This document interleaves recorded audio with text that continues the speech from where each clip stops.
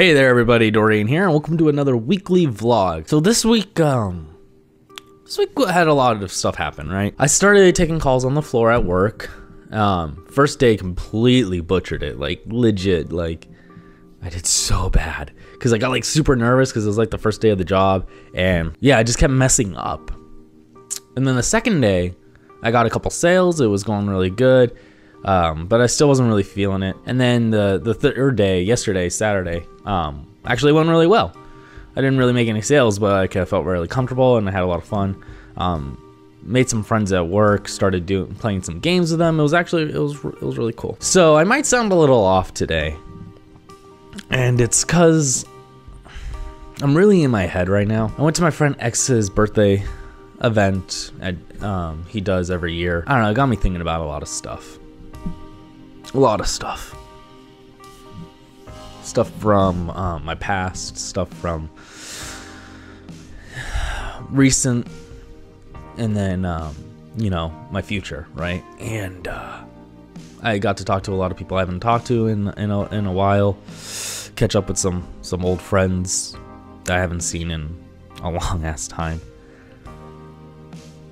And it was good. It was good. And I'm not like sad or anything like that, but this is gonna be a very personal vlog, I think, and I don't really do well with personal stuff. One of the things that I was thinking about early on in the night was my future and YouTube and all of this. And this isn't like I'm gonna stop doing YouTube videos in any way. It's not. So if it sounds like that, it's not that. I'm not gonna stop.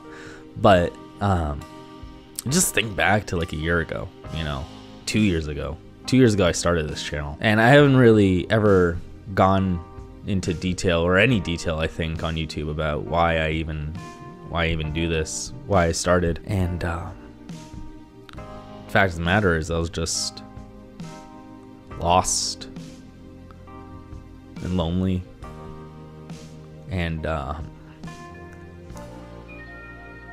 it wasn't a good time in my life.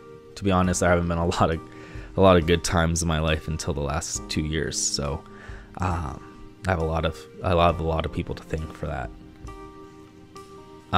But yeah, so it was a really hard time for me, and YouTube, I didn't know anything about the YouTube community. I didn't know about Let's Plays. I didn't know about any of this stuff 2 years ago. I heard about Markiplier. I heard about Markiplier on Facebook. One of my friends had gone to PAX and had seen him and taken photos with him, and they were making a big deal. And I was like, who's this fucking Markiplier guy everyone keeps talking about? And I went on YouTube and I looked him up, and it took me to YouTube. And I was like, what the fuck is this? I was like, he's just playing video games. And I didn't understand it. And then I saw a charity live stream, and I was like, all I knew at the time is that I had no direction and I had no passion in my life. And I desperately wanted to find something I could love and be passionate about, because I knew if I found that, I would be consumed by it. And I knew if I found that, it would become my life, and I would be able to live my life through that, you know, like I am now. Like every day is YouTube. YouTube is so much of my life because I love it. I love creating things for you guys, and it has become my life because I'm just consumed. I am. And I was looking for something like that for so long, and I wanted something that I could also do that helped people. And then I saw one of his charity live streams, and I saw how much money he fucking raised. It was ridiculous. I'm sure it's nowhere near as much as he makes in charity live streams now, but he was doing these regularly at the time, and he made a lot of money in donations. So I was like, holy shit, this guy's just like streaming on Twitch, and he raised hundreds of thousands of dollars for this fucking charity. And I was sitting there and I was like, all I do all day is sit in my room, play video games, and cry. So I went to Fry's Electronics. I don't know if you guys have that in your area, but it's like a big electronic. It's like Newegg, as if they had a store. And I bought a shitty little blue Snowball microphone and a shitty little Logitech webcam that I mean, it did like 720, but like I had no lighting. I didn't know what lighting was. I still don't have proper lighting in my setup. I just luckily have a giant west-facing window that brings enough light in here to make it not look like complete crap. But I bought this shitty webcam. I bought this shitty little blue microphone, and I sat down and I was like, all right, well, what can I play that people will watch? And my first instinct was like, oh, well, I've never played any of these like retro games, so like let me play Mega Man. And that was my first video. It's still on YouTube if you go looking for it. It's complete crap. It's complete crap. One day I'll do a reaction to it. And I sat down and I played Mega Man, and I don't know, like I never expected YouTube, one, to be so difficult, to be such a job, because it is a job. I work almost as much on YouTube as I do at my actual job. And the only reason I don't work on YouTube as much as my actual job is because my body physically crashes at a certain point, and I mean after a certain hour in the day, like I can't function anymore. I am literally grinding myself into nothing, but I'm loving it, so you know I'm gonna fucking do it. And I made these shitty ass videos, and I didn't ever expect to get to the point where I am now, where I have like, you know, equipment. Like I'm sitting here in a room every day with like equipment and all this knowledge I didn't even know I wanted to have about audio and sound and lighting and camera work and all this stuff. I didn't ever expect to know all this stuff or to be involved in any of this stuff. And now I'm looking back 2 years ago at where I was in my life and who I was in my life. And last year, to be completely honest, was one of the most difficult years of my life. I didn't really even make videos. You know, I've gone back and forth on making videos so many times because it's hard. It's hard to stay motivated for so long. Like, now is the first time that I actually feel like I have a community. So for the last 2 years, it gets very discouraging when you're sitting here making these videos and no one's watching them, and you're making these videos and no one cares. God, this got depressing. I am sorry. This week's video is so sad. I talked to a friend last night. A friend I really care about, who I don't get to see very often. And I thought I didn't get to see them very often because they just didn't like me. You know, like they just, I fucked up a long time ago, and I was a dick afterwards, and that was years ago, and I just never forgave myself. So I assumed that no one ever forgave me. And I met up with them yesterday, and we talked for a good while, longer than I've actually ever talked to them in years, and it was great. And I saw the same person I knew like years ago. Like nothing's changed. I mean, things have changed, but I saw how hard life is for them right now, and honestly, like it kind of killed me, because I was like, you're such an amazing person, why do you have to go through this? And then I thought about myself, and I was like, shit, like I wasn't in a better place a year ago, and you know, to be honest, right now I'm in a better place, but it's not like by a long shot. And it got me thinking about, I was planning on making a video about this topic anyways.